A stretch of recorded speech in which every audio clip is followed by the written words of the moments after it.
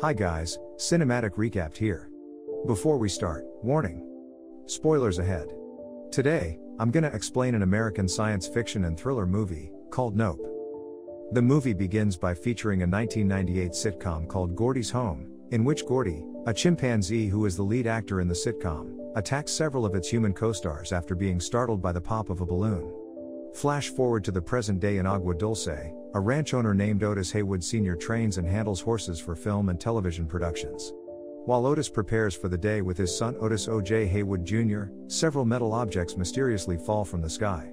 Unfortunately, a nickel pierces Otis' eye, causing him to die instantly. Because of that, O.J. and his sister Emerald M. Haywood inherit the ranch. O.J. also tries to keep the business afloat and maintain his father's legacy, while M seeks fame and fortune in Hollywood. 6 months after Otis' death, O.J. gets a job filming a commercial with a prominent cinematographer named Antlers Holst. To further reassure the crew, the Haywoods claim that the unnamed jockey in plate 626 from Edward Muybridge's Animal Locomotion series of photographs was their ancestor. However, the project does not go well after one of the Haywood horses, Lucky, reacts aggressively when the crew startles it, resulting in O.J. being fired from the project. Later, the ranch's financial woes have forced O.J. to sell some of his horses to Ricky Jupe Park, who operates a small western theme park nearby called Jupiter's Claim. In his office, Jupe admits that he was the child actor from the sitcom Gordy's Home who was somehow unharmed in the tragic incident by hiding under a table. Even Gordy finally found Jupe and extended his hand for a fist bump, before being shot dead by authorities. However, Jupe is now exploiting his story of the Gordy's Home incident at Jupiter's Claim for profit in an attempt to mask his unresolved trauma. He eventually offers to buy the Haywoods ranch, which M certainly encourages O.J. to accept. At night, O.J. notices one of his horses, Ghost, fleeing inexplicably due to an unknown presence. After failing to find it, he stops his vehicle in an open field and sees a UFO shaped like a flying saucer in the sky, which he then tells M.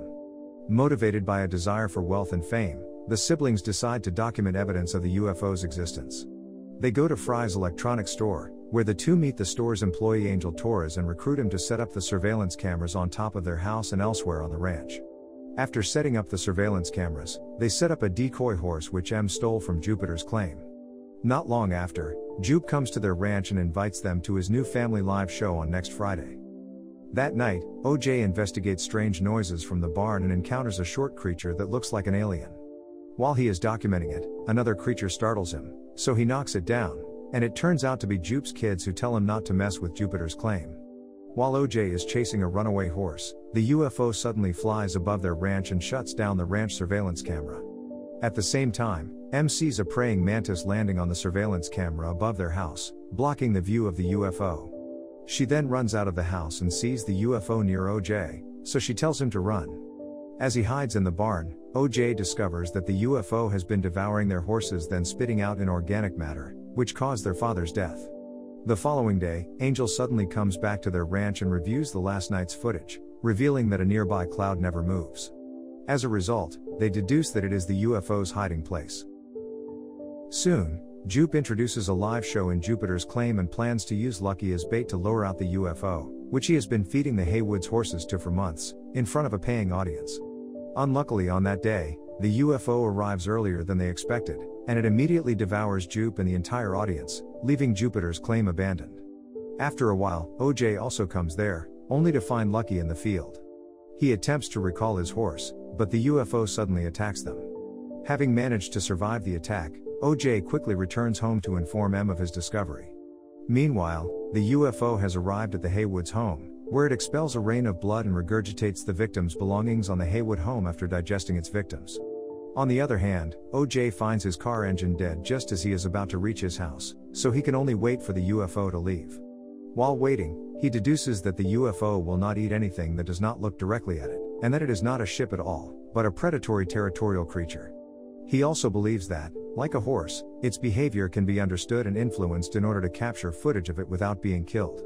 Over dinner, O.J., M, and Angel discuss how to capture the creature on camera because it always shuts down their technology, and they decide to hire Antlers for assistance.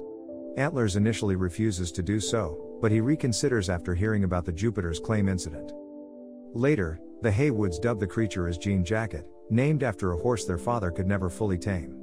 The next morning, The group devises a plan to bait out Jean Jacket, and they decide to create a field of scattered tube man props for electrical malfunctions to deduce its location in the sky. To circumvent Jean Jacket's effects on electronics, Antlers brings a hand-cranked IMAX film camera to capture footage. While they are waiting and watching the field, a TMZ reporter suddenly trespasses onto the field and is thrown from his electric motorcycle when it shuts down near Jean Jacket. He is then devoured by the creature while begging OJ to film the event. Afterwards, OJ lures Jean Jacket, while Angel helps Antlers to capture footage of it. Despite capturing the footage, Antlers' obsession with the impossible shot makes him run over to Jean Jacket. Because of this, he ends up being devoured by the creature along with his camera, forcing the remaining three to flee. Luckily, Angel survives an attack from Jean Jacket after wrapping himself up in barbed wire and a tarp, causing the creature to unfurl from its saucer shape to a jellyfish-like form. After that, OJ lures an enraged Jean Jacket away from M, while she uses the motorcycle to rush to Jupiter's claim. Once there, she untethers the theme park's large helium balloon mascot whose eyes stare straight at Jean Jacket. Therefore, it attempts to eat the balloon, while M uses an attraction's analog camera to photograph the creature. As Jean Jacket returns to its flying saucer shape, the compression causes the balloon to explode, seemingly killing the creature.